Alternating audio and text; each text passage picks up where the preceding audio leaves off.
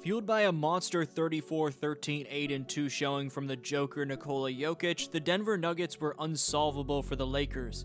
Having at one point trailed by double figures on Saturday night, the now 9-6 Nugs, who've won 7 out of their last 10, utterly flipped the switch to shift into 2023 championship mode, turning a 63-53 deficit with 126 in the second quarter into a 103-80 advantage in the fourth quarter. The Nuggets held the Lakers to under 20 points through a quarter and a half of action, equating to an uncanny 50-17 scoring run.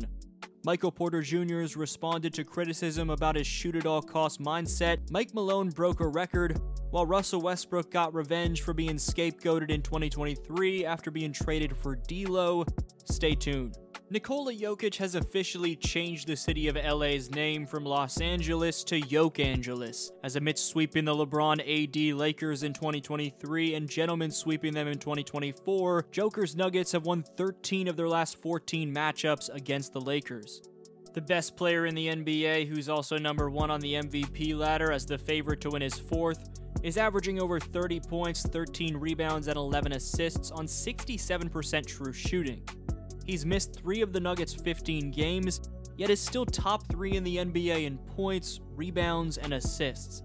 He was a monster plus 39 against the Lakers, but his stat line of over 30 points, 10 rebounds, and 5 assists gave him the second most amount of 30, 10, and 5 games this season, only trailing Milwaukee's Giannis Antetokounmpo.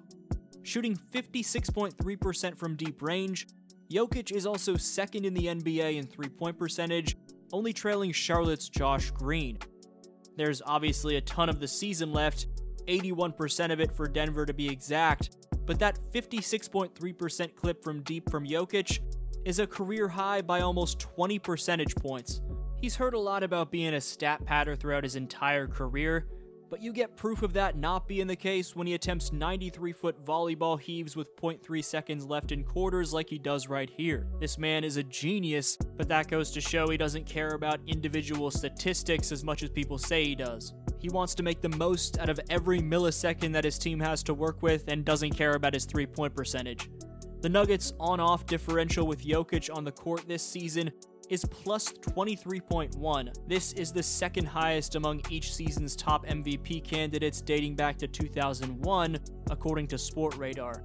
When it comes to dealing with Jokic from an opponent's perspective, it's clear Nikola's mix of forceful strength, savvy finesse, and once-in-a-lifetime basketball IQ can drive you crazy. Take Lakers coach JJ Reddick before and after facing the Nuggets as an example of how maddening the Joker can be.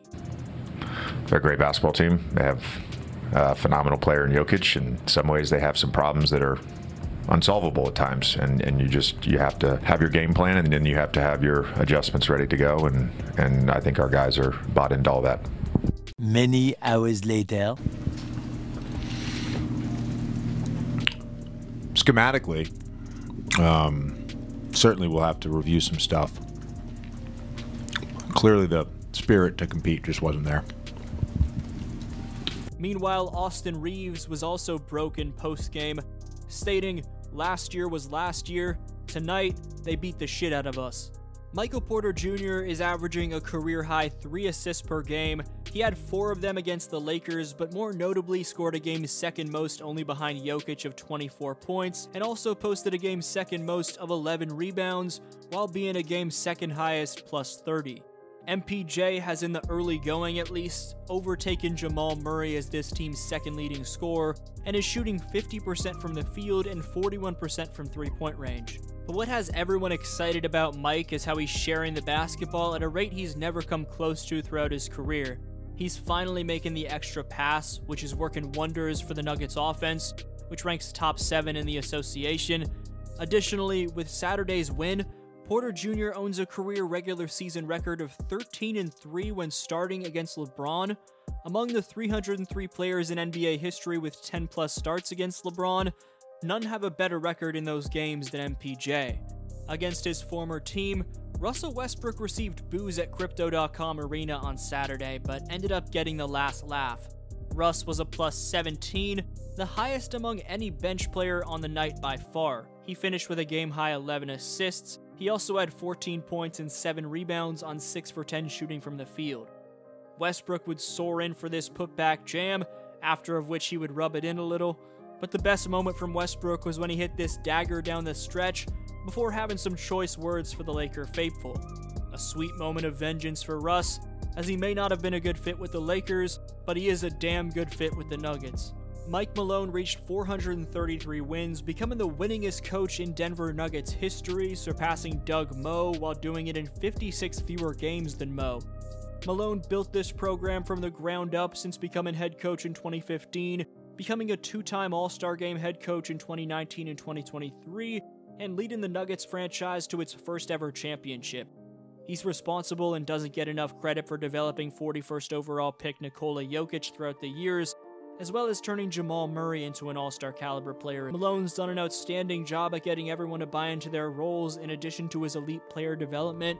That player development is on full display this season, as Christian Brown's had a breakout year, averaging 16.2 points per game, while Peyton Watson and Julian Strawther have also improved dramatically as young players.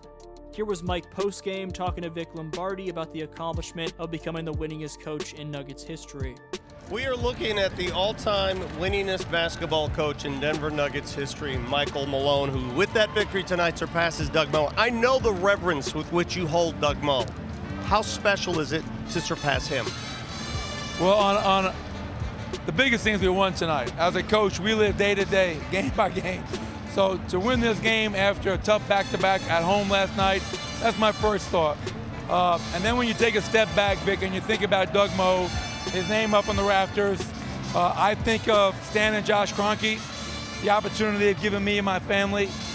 I go back 10 years ago when Tim Connolly and Arturas Karnisovas hired me, and then the players. You know, I'm not the coach I am without the guys like Nikola and Jamal and Michael and Aaron and everybody else that's come through that door. So it's a heartfelt thank you to every guy in my 10 years that's worn a Nuggets uniform. And lastly, my coaching staff. Obviously, those guys are tremendous. They do a great job. I want to give a shout out to my wife, my two daughters, my mother. I love you. Thank you for putting up with me. And yeah, it's hell yeah, all-time wins, baby. Hell yeah. It's pretty exciting. And Doug Moe, obviously, he'll always be the greatest coach in Nuggets history. He holds a special place in everybody's heart, and it's just a privilege and an honor to be mentioned with him. One last question about tonight, especially after the heartbreaker last night. We come in 3 in the morning. You probably go to bed at 6 in the morning, who knows. You're down by 10 late in the second, and you go on this ridiculous run. What did you say to these guys at halftime? Get back, get back, get back. At first half, we gave up 27 transition points. That was a huge point of emphasis. That second half, I loved how we came out in that third quarter. Denver Nugget basketball, we got stops, we got out and ran, we set our defense. And coaching guys like Nikola and Jamal, Michael Porter played great. I'm really fortunate as a head coach. I never take that for granted, and I love representing the Nuggets each and every night. Drinks are on Marlo tonight. Thank you, Vic. Congratulations. This was your boy DFlow, and I'll see you next video.